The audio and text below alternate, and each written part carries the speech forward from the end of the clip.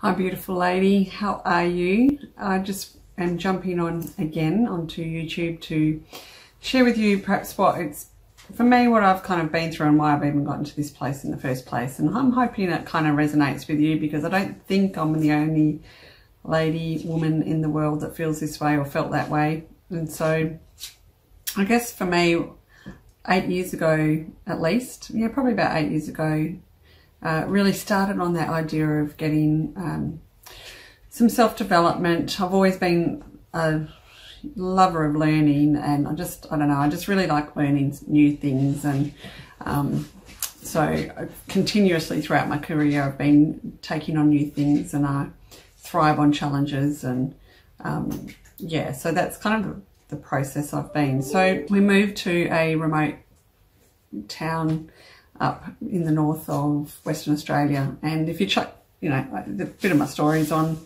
my website on debcourtney.com, and you can sort of see that, and it's such a beautiful place. Anyway, we've just left there recently, but my challenge was to really help bring up my family without any normal support that people have. I'm not the only person that's ever done that, and really we tend to get what we call a broom family, and we help each other out. I wanted to, I guess, challenge myself, and as a woman, when you're not working, if you've taken time off for having kids, there's often that feeling of, oh, I'm not contributing to the household.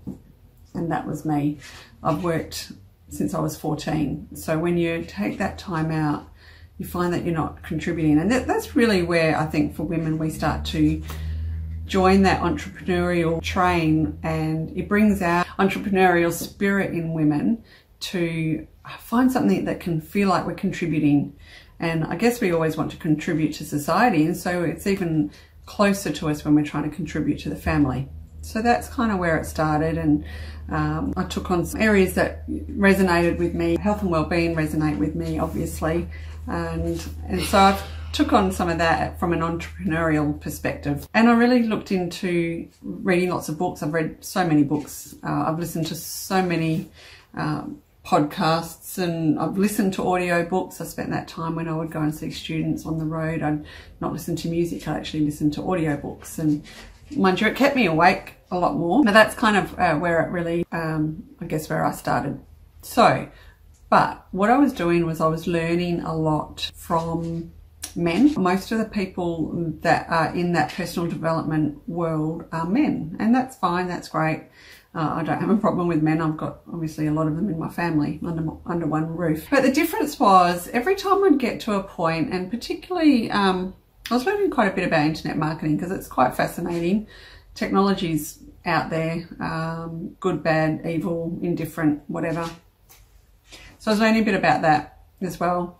But most of the people that were my mentors that I was learning from were men. And I just felt like they didn't quite get me. Like I'd see where they were coming from, I'd understand what they were saying, but it just didn't kind of relate back to what my life really was. And my life as a mum, my life as a wife, my life as a woman, a life as then someone getting back into the working arena didn't seem to fit right. So I couldn't quite pinpoint what it was, or didn't really vocalize that that was how I was feeling, until I came across looking at Creatrix, and I was like, oh, that really sounds right. So, but I was also kind of feeling like I was hitting glass ceilings a lot, or I'd get to that point. You know, I've walked on fire at a Tony Robbins thing, and that was pretty amazing, pretty empowering. I took my husband and came back super pumped, but I still always felt like there was something that I'd kind of reached that something, you know, I'd bump into and then feel like I couldn't go any further. And it was only until I went through and had my own breakthroughs that I realised what it was, is that we are so wired differently. We're not supposed to be the same, and I get that. We're not, I don't know why we even think we should be. So that's when I had my real breakthroughs. But one of my biggest hang-ups, I guess, was that I never quite felt good enough.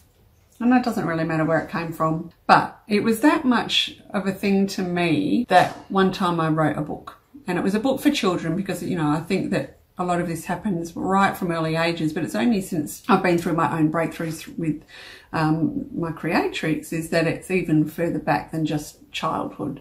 So I wrote that book and it felt a really good achievement. I was really happy with it. So anyway, that was one of my major breakthroughs. And I'll tell you a little bit more about my breakthrough in another video and how it felt. But that's something now that I do with other women, is taking them through these breakthroughs of things that have held you back for so long, and they're so ingrained in us, and they're so deeply wired for these feelings of, you know, not good enough or not worthy, frustration, anger, out of frustration, I guess, the guilt, the mother guilt that we experience once we're going out into an entrepreneurial world, or even just trying to get back to work and fitting that in around being a mother and wanting to be a good mum and all of that. So my journey started quite a while ago. I love learning, researching, listening to those that have more knowledge than me, and then trying to incorporate it into my life and my lifestyle and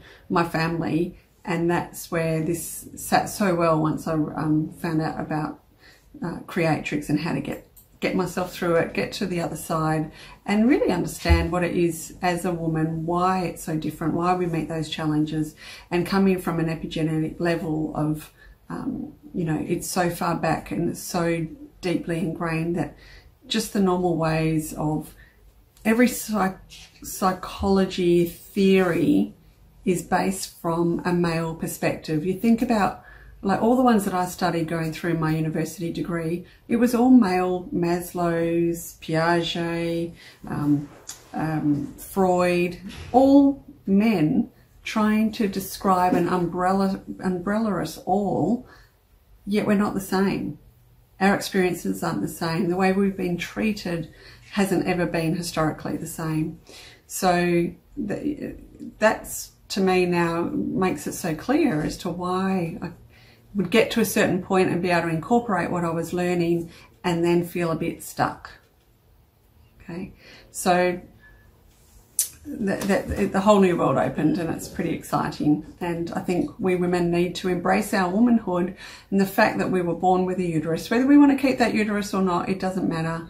Whether we want to stay as a woman or not, it doesn't matter. Like, it's just that that's how we are so deeply genetically that can still affect us, and how we feel and how our beliefs are and what our limiting beliefs are. So there you go. Having said all that, I just wanted to give you a little background as to where it is that I've reached and where I've come from, and hopefully it means that you can resonate somewhat with it and see that you're okay, you are amazing, you are beautiful, and you're just, that's why I say you're a beautiful lady, all of you that might be watching this.